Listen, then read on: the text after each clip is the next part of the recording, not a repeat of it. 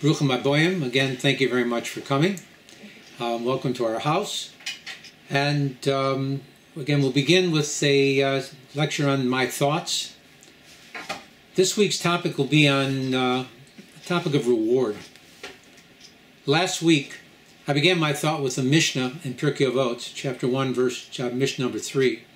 That says, Antigonus, the leader of Socho, said, "Be not as servants who serve the master for the sake of receiving reward, but rather be like servants who serve the master not for the sake of receiving reward." Now, his statement was basically misinterpreted by two of his students, Tzadok and Baisus, Greek names, who publicly deserted the teaching of the Torah.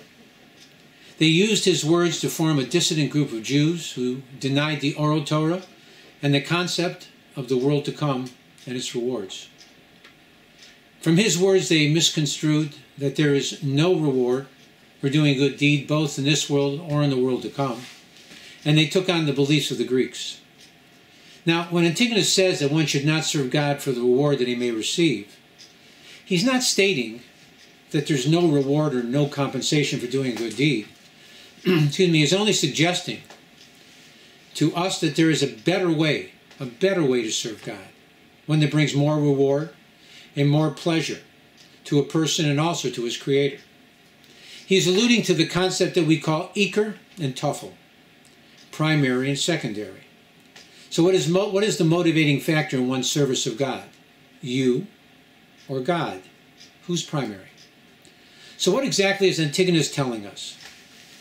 So first, he uses the term slave or servant, someone who's expected to serve, willingly or begrudgingly, but his service is mandatory, he has no choice. The mission does not say anything about any difference in compensation, whether one's focus is on just serving the master or just receiving reward. So if the Mishnah is counseling us on how to receive more compensation for our service, it should have been stated clearly. So what is being taught here is not reward, but the satisfaction of being selfless, being more of a giver and less of a taker. You know, the Tana in the Mishnah uses the Hebrew word pras, which means reward, instead of the more common term of schar. The question is, why the change? Now, the word pras is used when telling us the law. It's a measurement of time. For example, how much bread must be eaten within a certain time frame to fulfill the mitzvah of eating bread at a meal, excuse me, and then being able to say the grace after meal, birchat hamazon. The term is used then is achilat pras, which translates to mean the time that it takes to eat a half a loaf of bread. So the word pras is associated with the concept of half of something, not the whole. So when the Tana uses the word pras, it was to indicate to us that the reward that we get in this world is at best only half of what we have actually earned. The rest is set aside for us as a reward in the world to come. Now the Talmud in Kedushin 39b states Rabbi Yaakov said that there is no reward for a mitzvah in this world, that all the reward is saved for a person in the world to come. How do we understand this statement? We do see people that seem to prosper very well in this world. Not only that, many of them are not righteous. So in order to understand if there is reward or not in this world, what we must do is first differentiate between those individuals that are righteous and those individuals that are not. This world is referred to as a world of sheker, falsehood. The world to come is referred to as the word of emet, truth. God is very exacting with his creations, and therefore, when anyone, whether they are righteous or not, do a good deed, they must be rewarded. However, there's a vast difference between the reward of a righteous person and the reward of one who may be evil. An evil person sees this world of sheker, of falsehood, as his emet, as his truth. And so when God rewards him for any righteous act that he had done, he can only be paid in this world that he holds as true. Whereas the righteous person cannot be rewarded in this world, since he sees this world as sheker, as falsehood. He can only be rewarded in the world to come, the world of truth. You know, in our morning prayers we say every morning is a prayer that is taken from the Talmud in Shabbos 127b. It states, "These are the precepts, the fruits of which man enjoys in this world, while the principal reward remains in the world to come." And then it lists certain mitzvot, such as honoring one's parents, performing deeds of kindness, early attendance in the house of study, morning and evening, hospitality to strangers, visiting the sick, and others. So from this statement in the Talmud, we see that there is some reward in this world, some, just not all. We are, so to speak, paid only interest in this world, whereas the principal is set aside for us in the next world, in our 401k, our spiritual retirement account. We know that nothing in this world is an accident. It just so happens that the first letter of the Hebrew alphabet is an aleph, numerical value of 1. The last letter in the Hebrew alphabet is a taf, which has a numerical value of 400. 1 plus 400, 401. And then the letter K, which of course alludes to kosher. Whether we make it a primary priority or not, God is setting aside our final and complete reward in our special individual 401 retirement account. Our Aleph to Tuf, our A to Z, so to speak, spiritual retirement account. Now, there are certain benefits that God gives a person when they follow the laws of the Torah. However, in reality, there is really no compensation that one could receive in this world that would be equal to the worth of a mitzvah that one has performed. So, when we do a mitzvah, all that God can give us as a reward is the ability, the chance to do another mitzvah. As Ben Azai states in Pirkei Avot 4:2, Schar mitzvah mitzvah. The reward of a mitzvah is the ability to do another mitzvah. Another reward that God gives us in this world is based on the concept of what we call hidur mitzvah, beautifying a commandment. For example, buying a beautiful Sefer Torah, a special pair of tefillin or mezuzot, a nicer talit, an ornate sukkah, or a perfect lulav and esrog. Whatever extra beautification one can afford to purchase. Now the Talmud in Bava Kama 9a and b state that one can spend up to 1/3 more on this concept of hidur mitzvah, and that act brings with it special reward that is reimbursed with interest in this world. The same is said about the extra expenses that we incur on behalf of our observance of the Shabbat or the Yom Tovim. Those expenditures are not deducted from our royal stipend that God has decreed that we receive that year on the high holiday of Rosh Hashanah. Another act that brings a person reward in this world is the joy that one feels when he does the mitzvah. So in reality, he has a double reward. One, for performing the act which God stores in his retirement account in heaven. And then a second reward that God bestows on him in this world for the joy he exhibited while following God's commandment. That reward is immediate and automatic. In a sense, goodness is its own reward. As it says in the Psalm 100, Ivdu Hashem b'simcha, serve God with joy. Now in addition, the road that leads us to sin is an easy one, with no obstacles. Of course, at the end of the road, it takes us right off a cliff. But the road to goodness is covered with obstacles. The side of evil takes its job very seriously. You know, there's a saying that says if you're on a road and there are no obstacles, you can be sure you're on the wrong road. Again, as it says in Pirkei Avot 5:21, Ben Hehe said, Lefitzara agra. According to the difficulty is the reward, meaning a seemingly easy mitzvah, done with great enthusiasm and effort, can have a much more greater reward than a seemingly difficult mitzvah, done either begrudgingly or out of rote. You know, sorry, but you can't fool God. He knows your every thought. But so does the devil. See, the devil is your subconscious. He knows you better than you know yourself. Life can be a struggle. And guess what? It was meant to be. But there is an easy solution. Connect to God and His Torah. Then somehow, The rest just seems to work out better. God gives you time for you to become you. And you need to give him time to work out all his miracles on your behalf. See, the problem is we want everything instantly. Instantly is usually the domain of the side of evil. Just push. P-U-S-H stands for pray until something happens. Stay the course.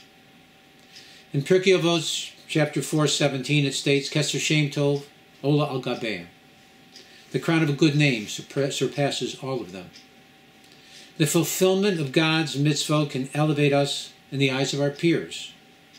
But that is intended to be the result, not the purpose of our service and acquisition of Torah knowledge. There is an allusion to this fact in that the numerical value, the gematria of the word pras, is 340, which is equivalent to the word shame, a good name. Now, when it comes to negative commandments, we have an idea about their importance. We can do this by ascertaining the punishment that the Torah prescribes for transgressing them. Monetary compensation, lashes, death by the earthly court, and excision of the soul by the heavenly court. However, when it comes to reward for observance of positive commandments, it becomes much more difficult, since there are only two mitzvot the Torah states as to what their reward would be. They are Kibud Avim, honoring one's parents, and Shluach Hakan, sending away the mother bird from the nest before you take her eggs. Now, the Torah tells us that the reward for observing these two commandments are identical. Arichat Yomim, long life.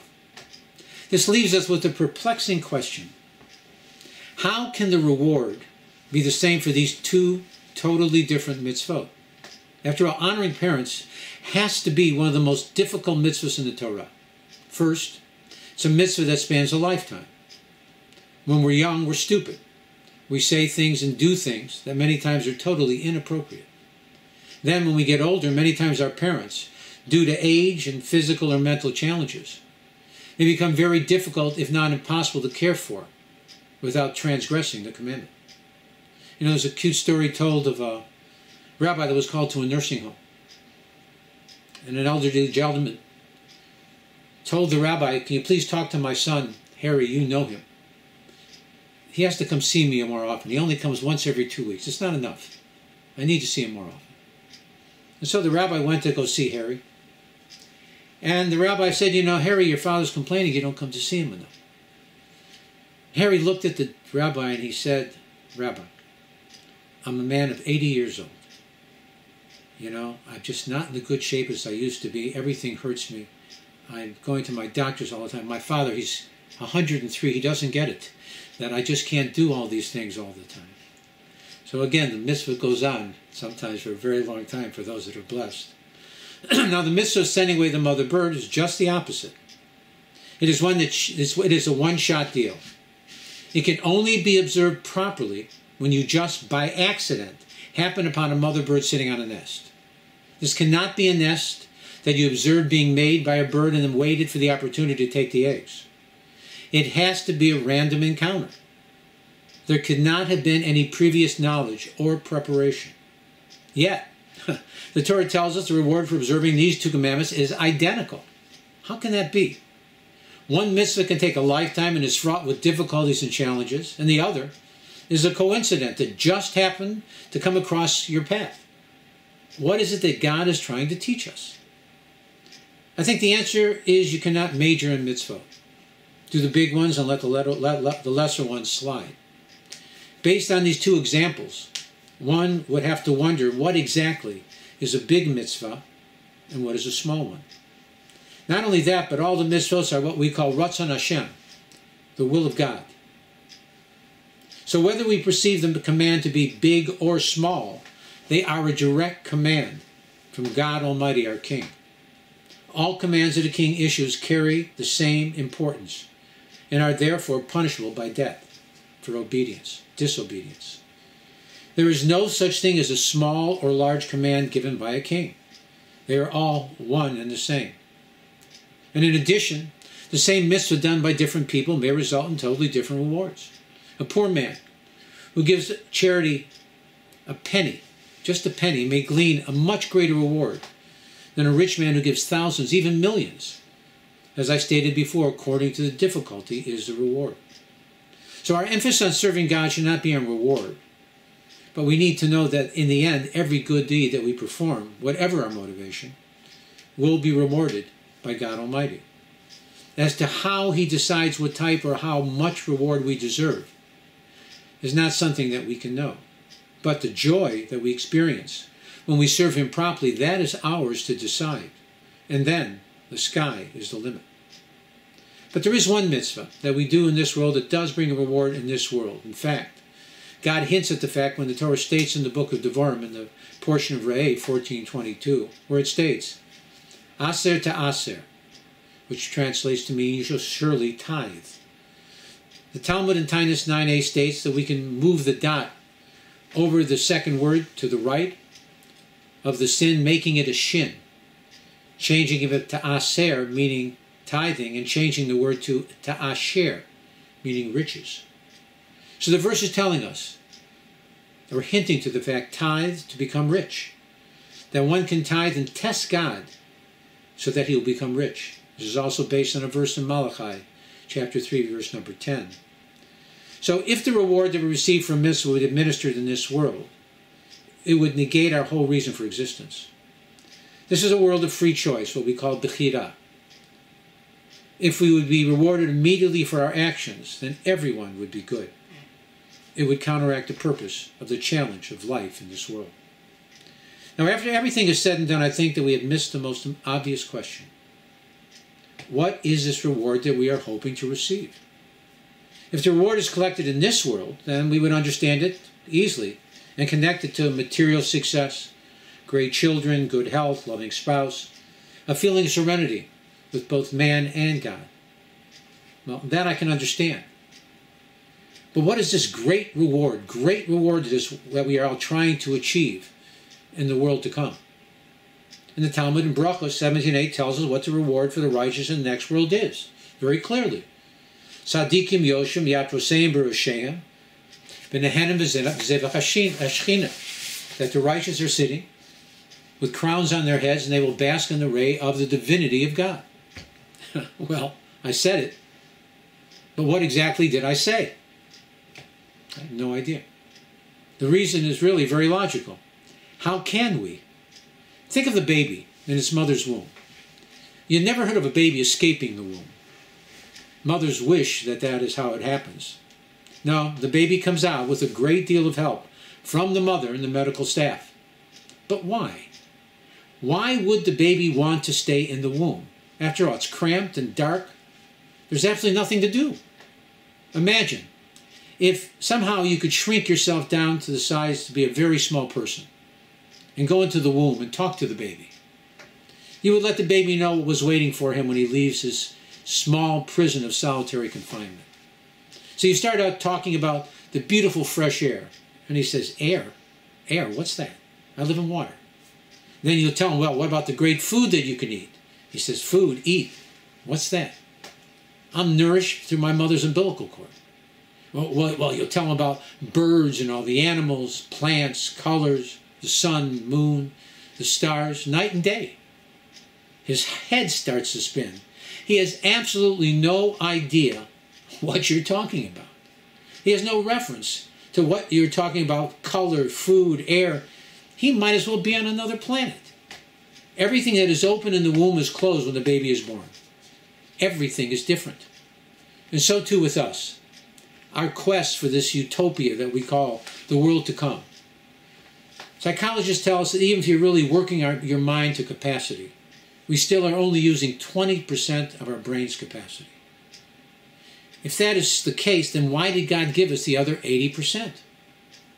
So it may well be we actually have the capacity to understand God on a much higher level. The obstacle that stands in our way is our body, our corporeality. Everything that we see, do, think, say, are all connected with our bodies and our bodily existence in some way. Take away the body, and the soul which resides in the brain of man can soar to untold heights. Without the limitation of a body, we will be able to see and comprehend godly wonders that are beyond anything humanly imagined. And that is why the Torah does not mention what reward in the next world is. You know, when I was younger, I would trade my younger brother pennies for dimes. His logic was simple. Pennies are bigger than dimes. And so he was making a killing. As we know, he was using the wrong criteria. He was looking at size, not worth. And so too with us and our relationship with the reward in the spiritual world. If we will be offered it today in this world, we may well, in our ignorance, throw it away or just choose the penny. We do see a connection between our birth in this world and our birth in the world to come. There are many people who have had near-death experiences in their lives. They come from different backgrounds, different countries, religions, ages, but they all have one thing in common. They all say that in their journey between the two worlds, what they saw was a tunnel and a bright light. So we see that birth in this world and birth or death, as we call it, into the next world, are in reality very much the same. While our physicality is in one world, it is possible for us to conceive what the next world actually is. We may hear words, but we really cannot truly comprehend their meaning. So bottom line, we talk about reward much like a little boy tells his parents that he's going to be a doctor. He has no idea what that really means or what it will entail. He has probably heard his parents talk, and these are really their words. But he believes in what they say because they are his world. So too with us.